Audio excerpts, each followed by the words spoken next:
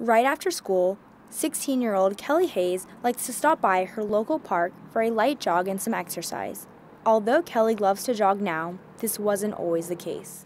In middle school, I found myself in a position where I was so stressed with all the schoolwork and really all my extracurricular activities that I started to just eat what I could, and convenience was really key for me because I would just go to the nearest McDonald's and pick up the fastest thing on the menu just so I could get done with school and eventually just go to bed. While on the go, Kelly often found herself resorting to her nearest fast food restaurants. I just felt really unhealthy and I would go really out of breath after running like a short distance, so I figured that it would really benefit me if I just started paying more attention to what I was eating and paying more attention to my fitness.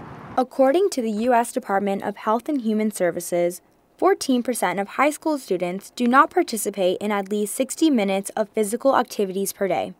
They also state that healthy eating in childhood is important for proper growth and development and can prevent health problems such as obesity and iron deficiency. Dr. Mary Keith, a local dietitian, has some interesting insight regarding the way we eat. All of our advertising is geared to make us want to eat more. And what we see mostly in the advertising is not the best food for us. It's usually high in fat, it's high in sugar, it's easily accessible. Here's an example of why it is important to watch what you eat and what you drink. How many of you drink soda? If you are drinking 2 cans of soda every day for an entire month, this is what it's doing to you. You are consuming 5.5 gallons of soda.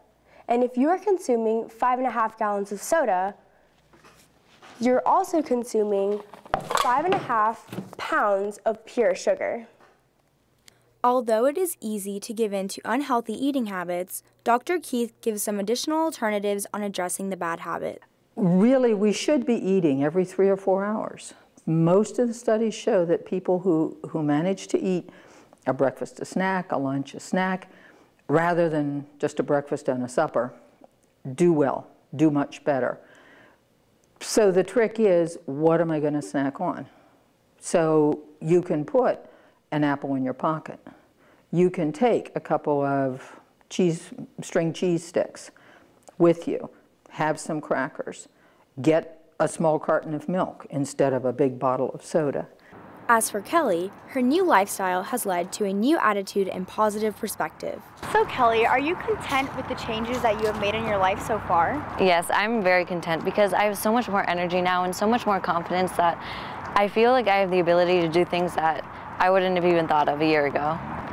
For other teenagers that may be in your same shoes, what other advice would you have for them? I would say to never give up because you may make a mistake, but we're humans, so it happens all the time.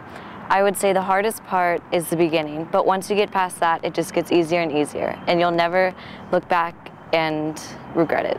This is Pia reporting for From the Core.